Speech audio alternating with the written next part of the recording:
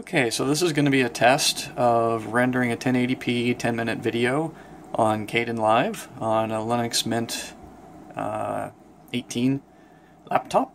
This is the Lenovo X220, and I'm not going to record the entire rendering, but I will record the end result and let you know how long it took.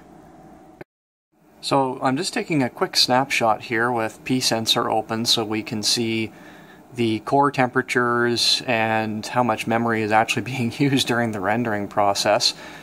And it's pretty much what we would expect. Your temperatures are hovering around the 72 mark, so it's not under like complete full load. CPU usage is actually fairly low considering the age of the processor and the task that we have it doing. The timer started at about 24 minutes to render the video. A couple of things to keep in mind though is that timers on computers when it comes to rendering lie. That's just a standard I think in the industry. The other thing to note is that the fan is hovering at around 3800 RPM.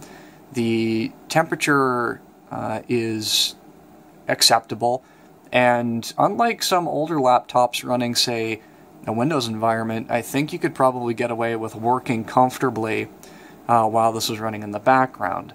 The reason I've chosen not to do that or use a screen record software for this is I did not want it to skew the test results. So by filming externally, hooking up the laptop to wall power as opposed to using the battery, I'm kind of giving it the most realistic test, in my opinion. So I will report back once we've got a full graph and a completed video. So as we see here, the final rendering time for the video was exactly 24 minutes. So it looks like the clock was actually fairly accurate for this. Now, one thing I didn't notice until after I'd already rendered the video was there are some settings I could have adjusted that would have potentially increased the speed. So to be thorough, I'm going to go under the render project and I'm going to increase the encoder speed and go up to 4 threads, and I'm going to run it the exact same again, just only changing those parameters, and we will see what we get.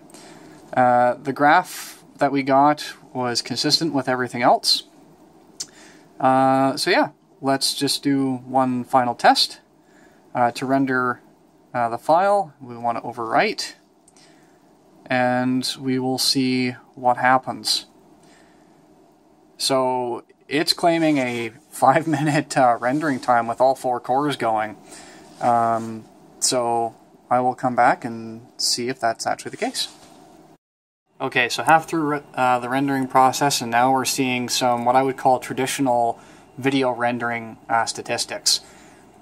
We have your heat going to around 84 degrees, which is toasty. CPU usage is hovering at around 95%. So before we were only using 1 core to render, and that took 25 minutes.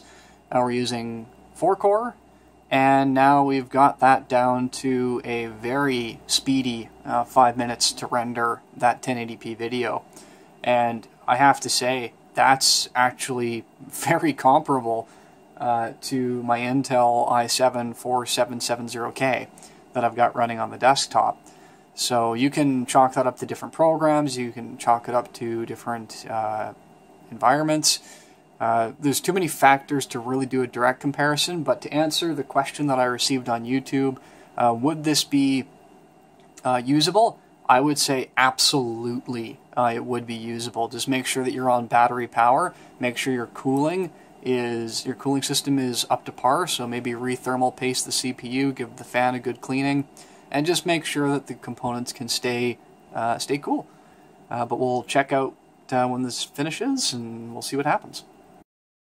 Alright, so the video actually finished in 5 minutes and 43 seconds running all 4 core. And as you can see, we're having a return to normal here on pSensor. So our temperatures are dropping down at 30 degrees, which means our cooling system is working quite well since we had it all the way up to 80. And there is our CPU and temperature usage graph off to the left, just showcasing the results that we've got going all the way up and coming all the way down. And I think that's also really important too, to see the efficiency of that usage to go all the way up and then come all the way down, because video rendering can be a very demanding application to run on any computer, especially a laptop. So to see that it's coming down as smoothly as it has means that you are ready to move on to your next project and carry on. Now, which one would you do? Well, I think it depends on what you're using your computer for at that time. If you need to do some other tasks in the background, setting it to a single core and having it run for 25 minutes, not that big of a deal. However, if you need to get this stuff done yesterday, setting it to the 4 thread is definitely a viable and a very speedy option. If you have any other questions about this laptop and what it can do, or the Linux Mint operating system, please feel free to make a comment below. This is how this video was made. And yeah, look forward to sharing with you.